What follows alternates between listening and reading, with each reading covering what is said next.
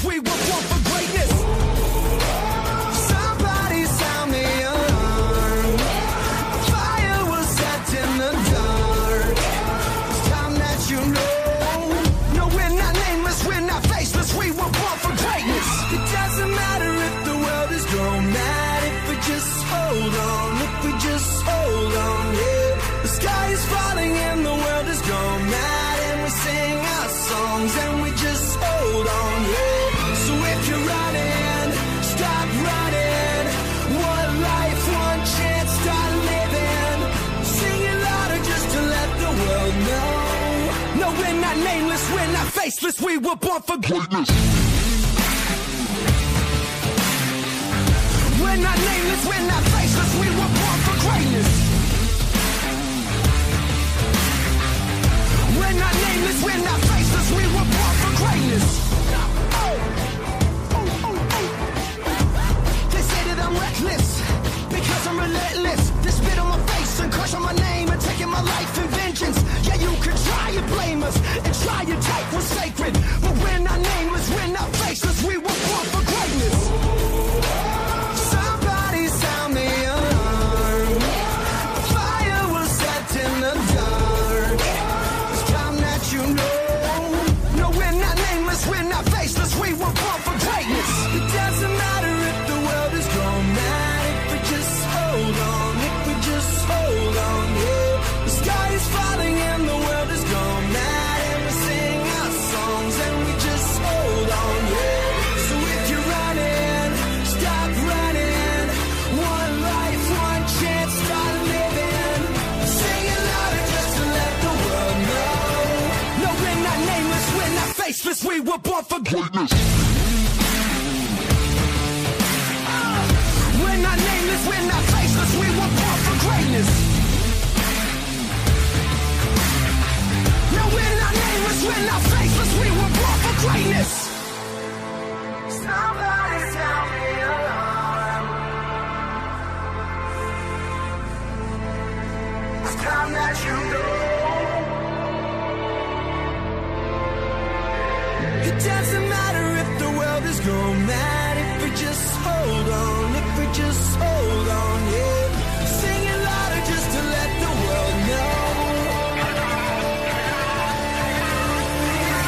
No, we're not nameless, we're not faceless, we were born for greatness. No, we're not nameless, we're not faceless, we were born for greatness. No, we're not nameless, we're not faceless, we were born for greatness.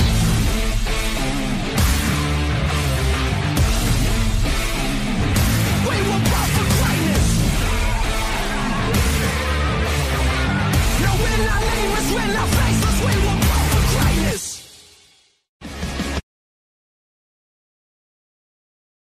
If you smell what the Rock is cooking.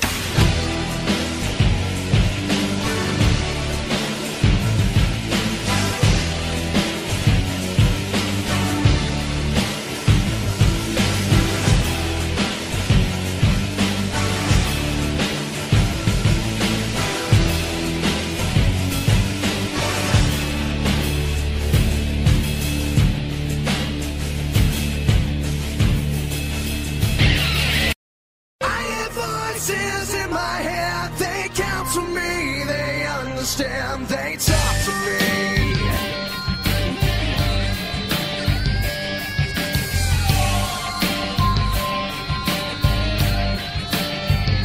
You got your rules and your religion, all designed to keep you safe. But when rules start getting broken, you start questioning your faith. I have a voice that is my savior, hates to love and loves to hate. I have a Hello, ladies and gentlemen, welcome back to the WWE Wrestling Talk Show with Mr. Rock Jones and Smith. and we're here to present to you WWE's final Raw exclusive pay-per-view results, which was the Predictable Chamber, otherwise known as the Elimination Chamber.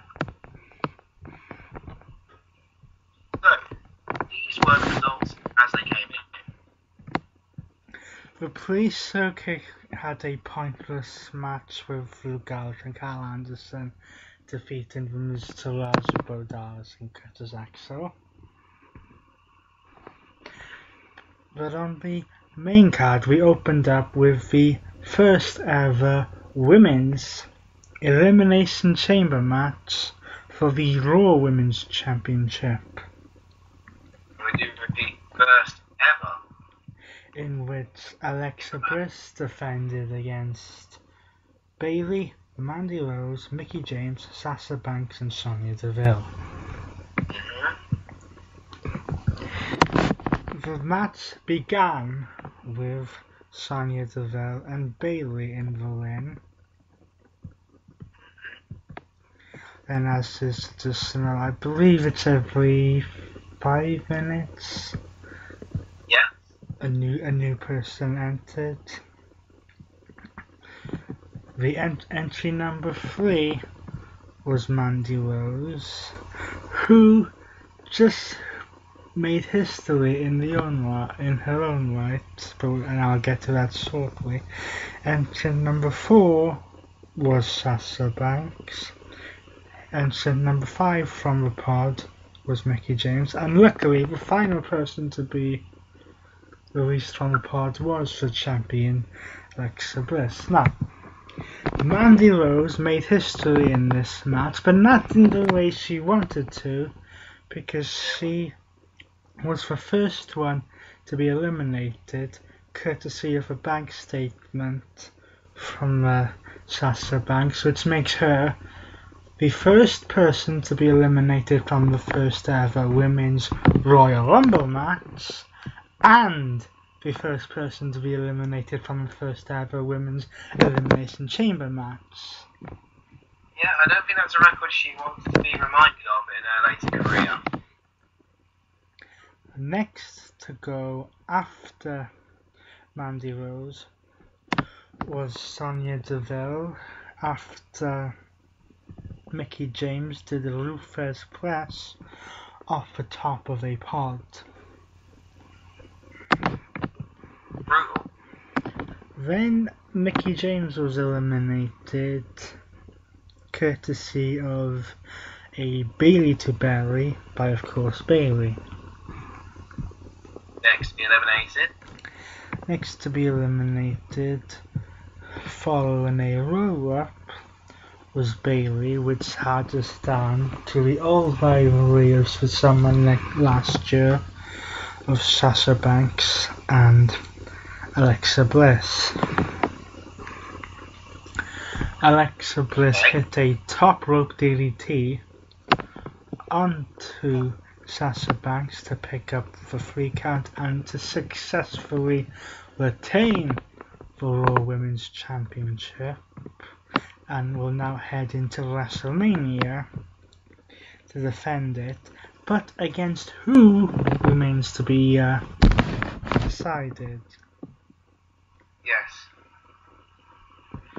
Next, we moved on to the Raw Tag Team Championship match, in which The Bar, otherwise known as Cesaro and Sheamus, would defend against Titus Worldwide in Titus O'Neil and Apollo.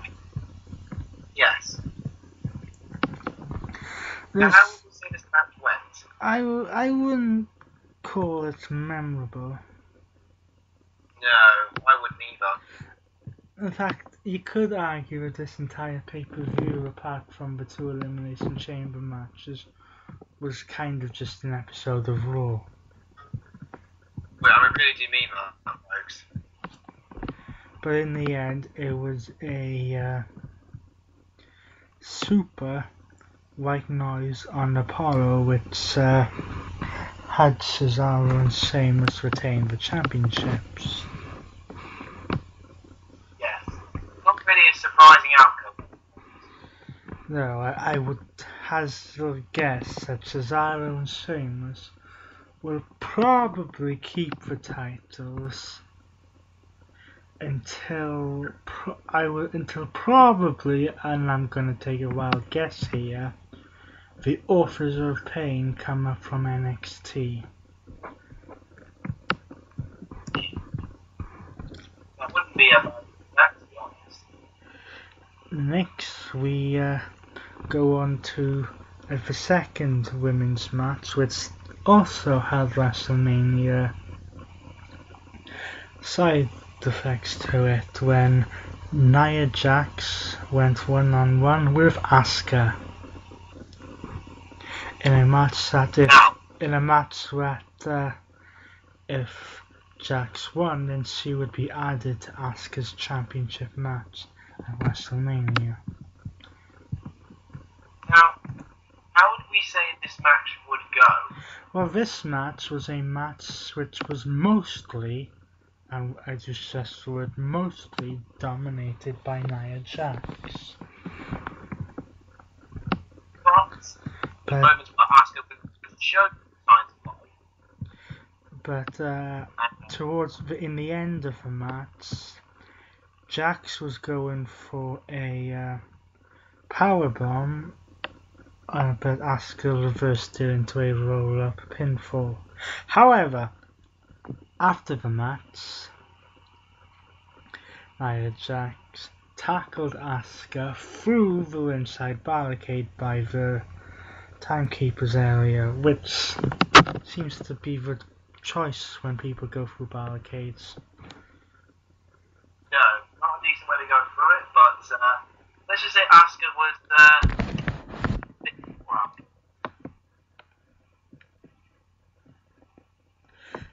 Next, we had a match with two people who belong in the asylum. It was the Eater of Worlds, Bray Wyatt, and the Delete Nation's Woken Matt Hardy. Now, shall we just cut straight to the point here? We've had this match several times, including the 25th anniversary of Raw, in which Bray Wyatt won. But in the end, however, on this occasion, it was Woken Matt Hardy who was actually able to delete Bray Wyatt with a twist of fate. Which, realistically, now that I think about it, they should rename that move with this character to something like the Delete of Fate. the Delete of Fate, I like that. Definitely send that to the WWE creative team immediately.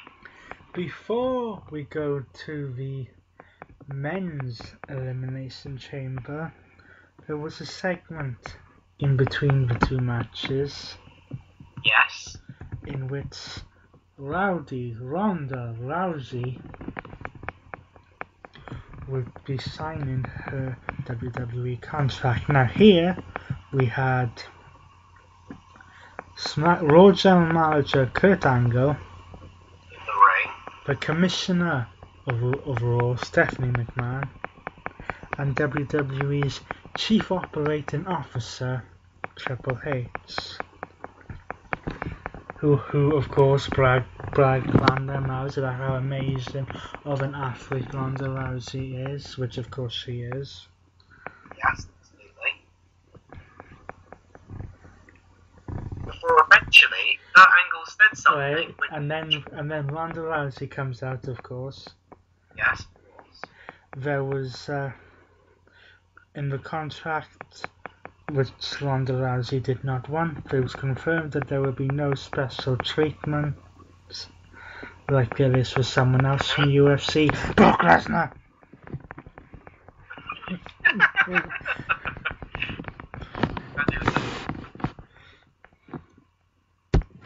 But she was confirmed to compete in her, what will probably be her first match at WrestleMania.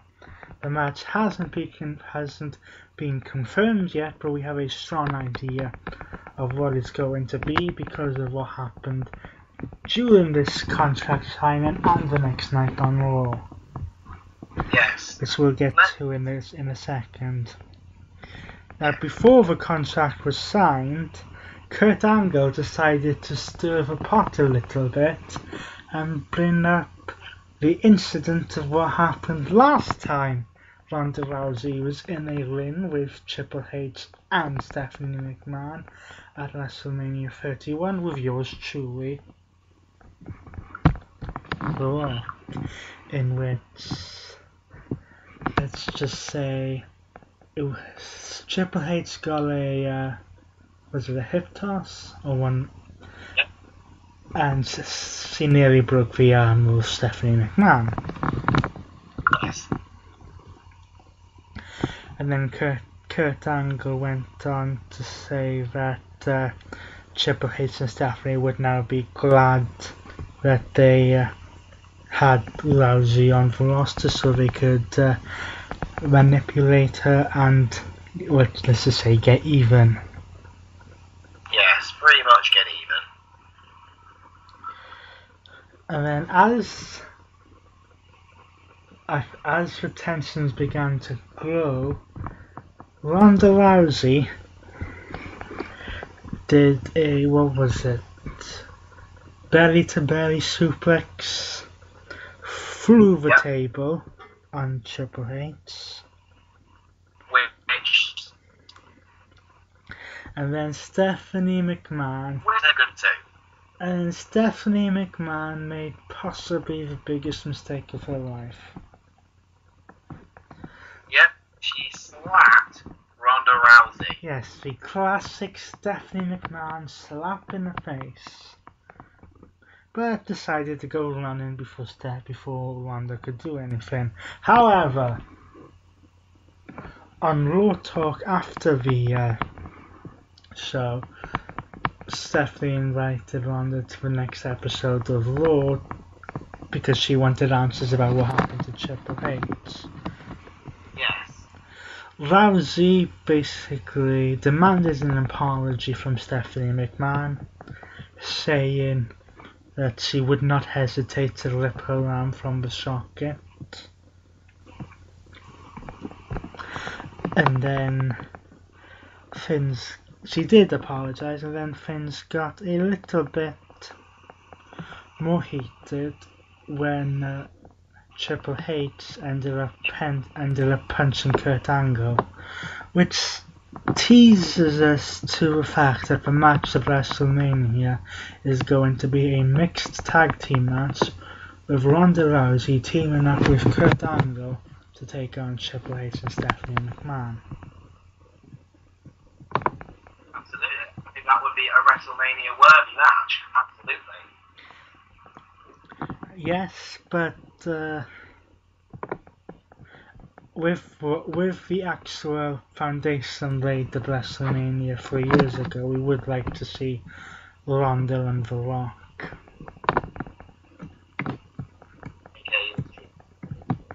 Next and finally, we had the men's Elimination Chamber match, which, because of the number of participants, started out as a triple threat chamber match. Oh yes. This was Braun Strowman, Elias, Finn Balor, John Cena, Roman Reigns, Seth Rollins and The Miz. The match started off with The Miz, Seth Rollins and Finn Balor in the ring.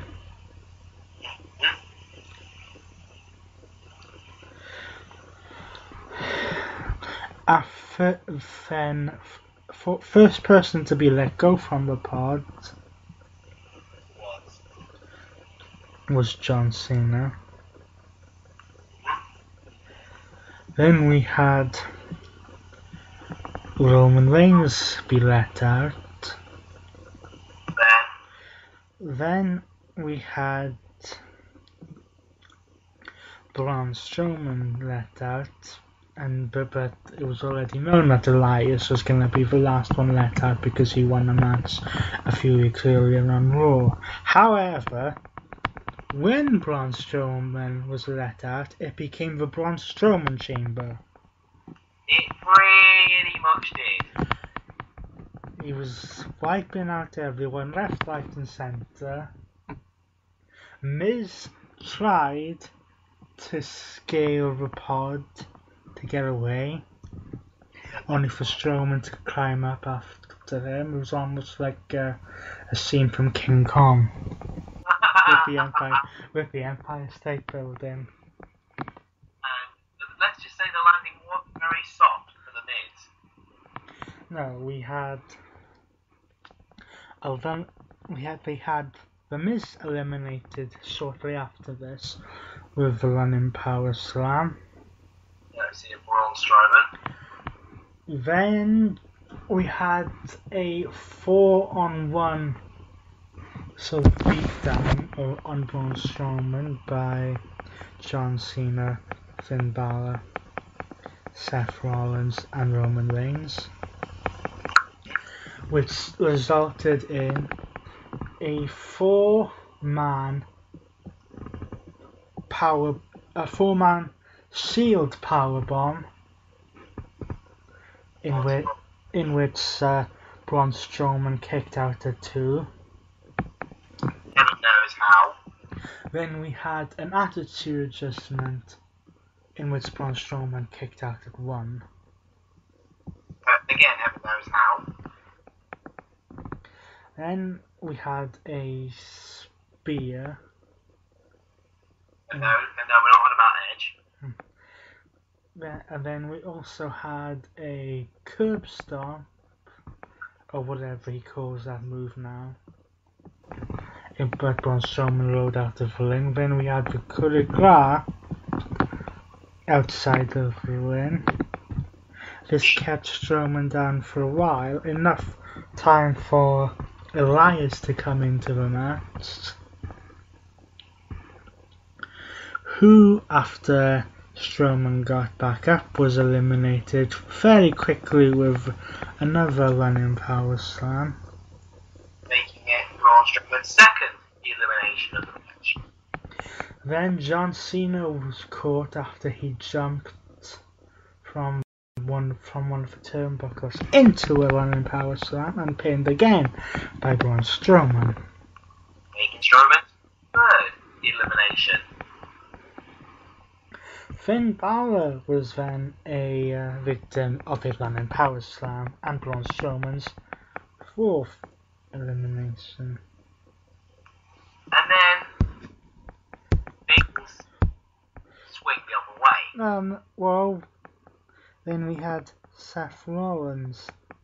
Well, we kind of had a 2-on-1 Shield gun up for a while, which didn't really go well. No. And then Seth Rollins went for the stomp again, only to be caught in a running power slam. Making it Strowman's 5th elimination. So we were down to Roman Reigns and Braun Strowman. Yes. And they went at each other, head back, left, right and centre. Roman Reigns hit, 3 Superman punches? Yes, 3 of them. And a spear, which it took 3 Superman punches and a spear, but Roman Reigns, as we suspected he was going to, picked up the victory. But we'll get to that in a second. Whilst the fans would be, pissed off, what they did was make Strowman look as strong as possible without actually winning the match. Which means, as it stands, and this is up for debate at the moment, yes, at WrestleMania, it will be Roman Reigns versus Brock Lesnar for the Universal Championship 3 years after we got this match at WrestleMania 31. However, this time there will be no briefcase casting. It will just be 1-on-1. But will it? because there is a lot of people, or some people, are wondering whether this match is actually going to happen, because the following night on Raw, we were supposedly going to have a face-to-face confrontation with Lesnar and Roman Reigns. Lesnar no-showed. Yes, now there's some theories going around that Brock Lesnar no-showing was the plan all along, and Roman Reigns coming out to do what was basically a shoot promo, saying how Lesnar doesn't care about the business, he's just there for the money, sit down in his ass for most of the year. Was done in a way to get some of the fans to cheer him because he's likely gonna be leaving soon, and as a way to build heat for this match, because let's face it, other than Roman Reigns winning the match, there's no story going into this match just yet. But then there are other people saying that because of there's a photo of Lesnar with UFC President Dana White, that Lesnar may not even get to WrestleMania. He may vacate the Universal Championship beforehand, and that Braun Strowman has been placed as a fill-in if that ever happens. As we said earlier, something did happen after the match. After Roman Reigns won. Well, Braun Strowman wasn't happy. No, he literally destroyed Roman Reigns and sent him through one of the pods. Which is, like we said, Braun Strowman has been placed as a kind of replacement if Lesnar doesn't actually compete. Yes, so that brings us to an end for Elimination Chamber. Yes, but there was one other story coming out on Raw, because John Cena comes out on Raw after the Elimination Chamber to say that he's disappointed. He thought his road to WrestleMania was going to be the Royal Rumble.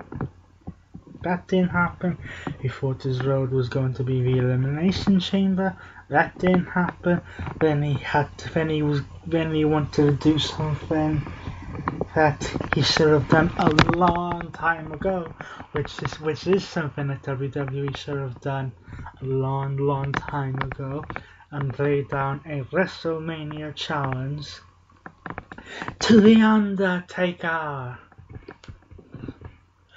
Now, some of you may be thinking, has John Cena lost his mind? However, some people are saying, well, of course, not some people want to see that match, some people don't. It all depends on whether Taker can still pull it off. But the promo went after the challenge was laid down that John Cena has been told that match yet again is impossible. And now we have a story breaking by certain people saying that is actually kind of true, and that The Undertaker will not be working WrestleMania this year, and that John Cena will be having a WrestleMania match with the returning Rey Mysterio, who made a surprise appearance in the Royal Rumble match. Yes. Now, as much as I like Rey Mysterio, is John Cena versus Rey Mysterio really a WrestleMania quality match? Some people may say yes, some people may say no. However, also here, John Cena stated that he was going to use his free agent status to go to SmackDown and to have his road of WrestleMania go through there, and SmackDown's exclusive pay-per-view, Fastlane, which takes place next Sunday, which we will bring you full details on next week. Yes. So, until then, he's been Sean Randy Smith, and he's been Lisa Rock Jones, and we will see you next week for the Fast Lane to WrestleMania. until then.